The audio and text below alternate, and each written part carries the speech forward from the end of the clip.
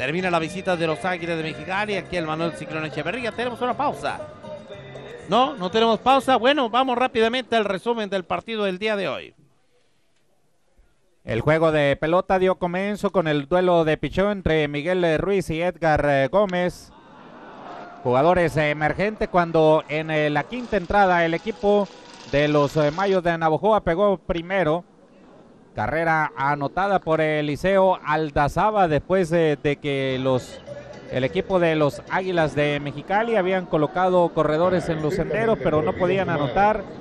Faltaba la luz de una lámpara, sin embargo, esto no fue impedimento para el juego de pelota. La jugada de doble play con el out en la inicial, sofocando el ataque de los Águilas de Mexicali. Les decía, pegaron primero los Mayos de Navojoa. Eliseo Aldazaba abrió la quinta entrada con doble.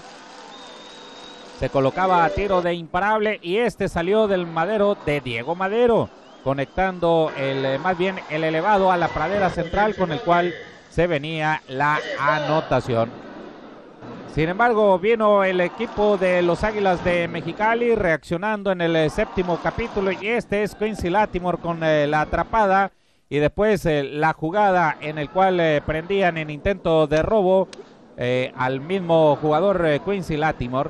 El infield hit con esta jugada que se fue a apelación, y después con el lanzamiento descontrolado avanzaba Rutherford a la registradora. Se congestionaban los senderos y aparecía el emergente Luis Juárez mandando la carrera a la registradora, pero después la jugada concluyó en out en la segunda. Y Eliseo Aldazaba, vámonos, el batazo de cuadrangular en la séptima entrada le daba nueva ventaja al equipo de casa.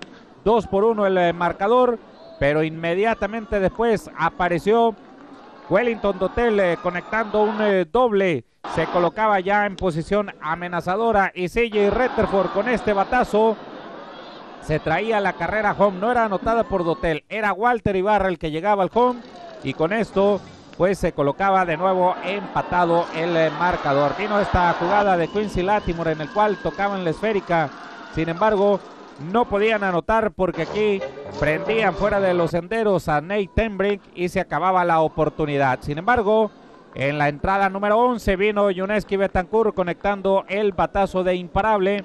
Ante los relevos, Rutherford, el toque de pelota, Jesse Castillo no supo qué hacer, y con esto se colocaban corredores en los senderos, pero después el toque de pelota de Misael Germán, el out en la tercera, la base intencional a Luis Juárez, y de caballito, después de darle la base por bolas a Ramón Urias, anotaba Rutherford la carrera que le daba el triunfo al equipo. Atacaron los Mayos, dejan par de corredores en los senderos, pero el emergente Víctor Mendoza se poncha, y el salvamento para Smiling Caridad, el salvamento para Caridad y el triunfo de Mauricio Lara se llevan el del honor los Águilas de Mexicali. Lara es la tercera victoria de la campaña, por cierto, mientras que Astorga la primera decisión y por ende la primera derrota de la presente edición. El resultado de otras plazas rápido le digo: los Yaquis ganaron 13-3 a los Tomateros de Culiacán, los Naranjeros de Hermosillo 3-2 a los Cañeros, y los Charros, en el primer resultado que arrojó la jornada del día de hoy, vencieron a los Venados de Mazatlán 9-2. Amigos nuestros,